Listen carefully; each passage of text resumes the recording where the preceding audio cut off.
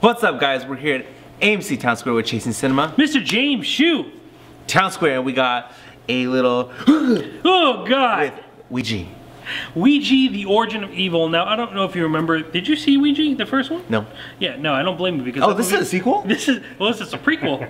Yeah, because there was a movie called Ouija that no one saw, and they all should be very thankful for because that movie was damn awful. It was just like the most generic, like, it is like Netflix horror section generic, and there are some good. No, calm down, calm down. There are some good. There are some good movies on Netflix, mind you.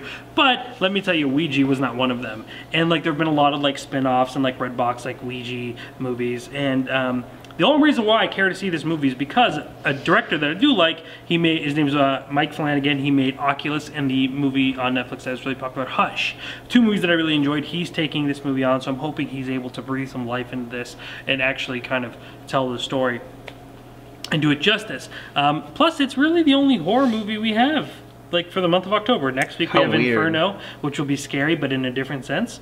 And we don't really have like a good horror movie. No That's paranormal kind of and no Saw. It's weird. Yeah, no paranormal, no Saw, and it's weird. It's like the new trend is horror movies in January, February. And like, we have Amityville coming out in January, I think, or February. We have like that new movie with oh damn, who is it? James McAvoy, where he plays a multiple personality from M. Night Shyamalan. Ding Dong. Yeah. And normally I wouldn't be excited, but that dude looks good, right? Bro. Yeah, but it's coming out in January, and it's just like, why the hell are these movies not coming out in these Halloween months? But anyway, I'm hoping to get a really good Halloween fix, even though I've been watching all horror films for the month of October on my 365-day movie challenge.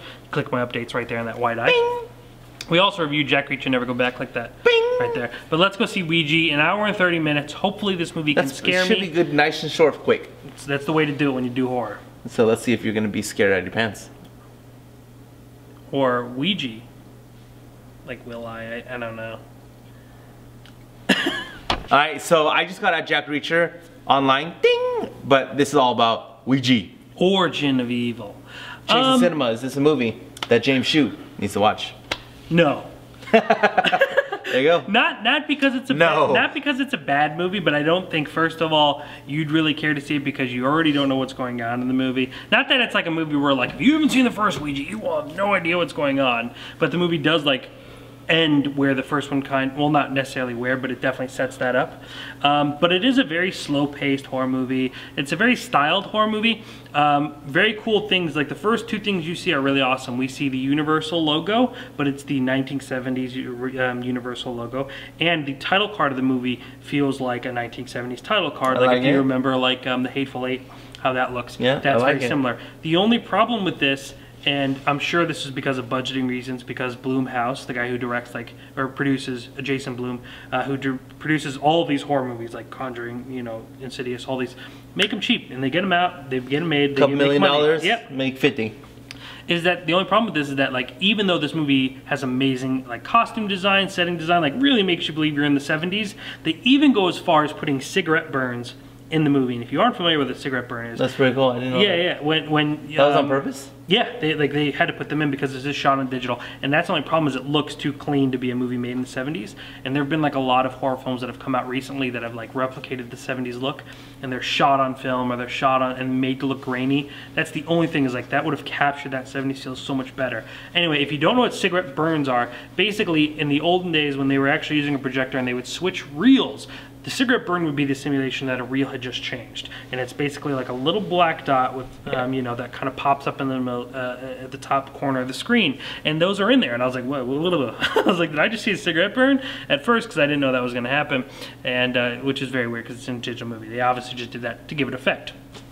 Anyway, I like that. Beyond that, like beyond like the 70s feel and style of it, the movie works to a certain degree. However, the movie kind of loses itself in its story and ends up going in a very conventional area, and it ends up kind of losing all the interest. I mean, we're following this family who, of course, encounter a Ouija board, and a little girl is able to talk to some spirits in it, you know, and she's very creepy. The young girls in this movie are very, very creepy, and, well, the little girl is very creepy. The older sister is good. They're both very, very, very good in their roles, but I don't think this is a movie that you know, takes it to the next level. Like I said, Meg Flanagan, the director of this movie, did Oculus, which I thought was so creative and went down so many interesting avenues, and it wasn't typical, it wasn't traditional. I really enjoyed it. Hush, though a traditional story, did a very interesting twist, played with our senses. The character in Hush is deaf, and it's a home invasion movie where she cannot hear, so a lot of the times he takes out audio, so we are feeling that effect.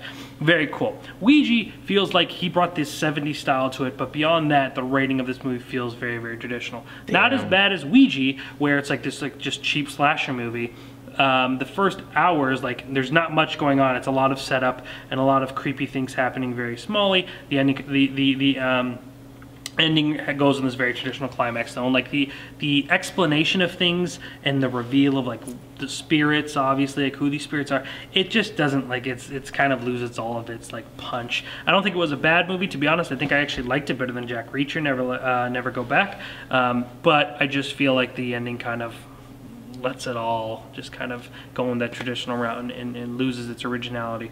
But I think for the style alone, it's worth seeing. Hey, I dig it. I dig it. I dig it. There's one more movie they can watch this week. You dig it. You dig it.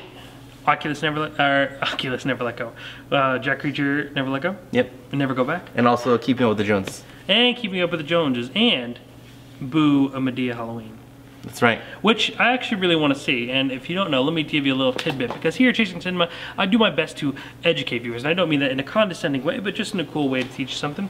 So, who created Tyler Perry. This movie? Which movie? Medea's Halloween. I thought Tyler Perry. Kind of. Actually, the idea was born from Chris Rock. Top 5, a movie that Chris Rock did 2 years ago, I believe now. Very, very great movie. If you haven't seen it, check it out. In the movie, Chris Rock is walking with, I believe, Gabrielle Union, and they are walking across the street. They pass a theater, and it's really, really busy. There's a huge line outside, and Gabrielle Union, I shouldn't say Gabrielle Union because that might not be right. So the lady that Chris Rock is walking with says, what's that? What's in that theater? And Chris Rock jokes, oh, it's the new Medea movie. It's Halloween Medea. And Tyler Perry saw this and heard the reaction it got in the theater, decided to make the movie. Really? Yeah, that's the origin of a Boo! Of Medea's Halloween. So for that alone, which I think is a very cool like origin story, I'm interested in seeing this. And that alone is a reason to watch it. Yeah, because I wonder if they're going to do any throwbacks to Chris Rock, or because I mean he told that story on. Tyler Perry told this story on, I want to say Jimmy Fallon or one of the talk shows, so it's not like something he is like, oh no, don't let anyone find out, this isn't my story. He was just like, oh my god, I bet you there would be a line in front of a theater if I made that. And you know, it's pretty confident. And Tyler Perry's a person that I've always felt gotten more flack than he deserves. Like that dude, like built an empire. You know, he's worth $100 million. He's worth a lot of money. Yeah, he's worth over $100 million. What he's done, I think, is just because of this. Yeah, and I mean, and what started is just like people didn't think it would be funny. He started writing his own plays. He produced his own plays. He acted his own plays, and they were like, "Oh, you're not going to do well." They do well. They make their DVD releases. People see it and say, "You know what?" He's like, "I should make a movie." No company really wants to work with it and do a Medea movie. So what does he do? He builds his own goddamn production company. Excuse my language. I didn't mean to get. I'm getting pumped up though. Dude made his own production company. Now makes the movies that he wants to make. Has television programs. Like that dude is a great self-success story. Like his movies are not, like his content or not, that dude is just like a pure entrepreneur, and good on him for doing that. And I loved him in Gone Girl. Yeah, and he's a really good actor too. Like, I mean, you know, Medea might not be your Baxter thing. Stockman though. Yeah, yeah, that wasn't very good. But I mean, it might not be your thing. But that wasn't his fault. But I mean, you can't just give that guy, you know, crap for doing the movies that he likes to do. And you know, will say that I haven't seen all Medea movies or all Tyler Perry movies. I've never seen one. A few. Really, you've never seen any?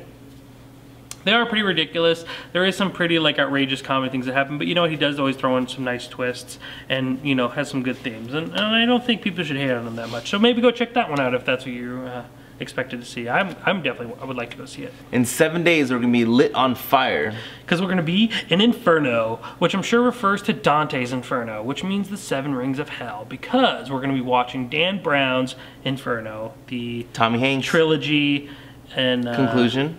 What the hell is it called? Why do I keep forgetting the name? The movie. Da Vinci Code. The Da Vinci Code movies, yes, the trilogy and that. And obviously we had the Da Vinci, you know, and the second one, I believe it was something with Michelangelo. I don't remember.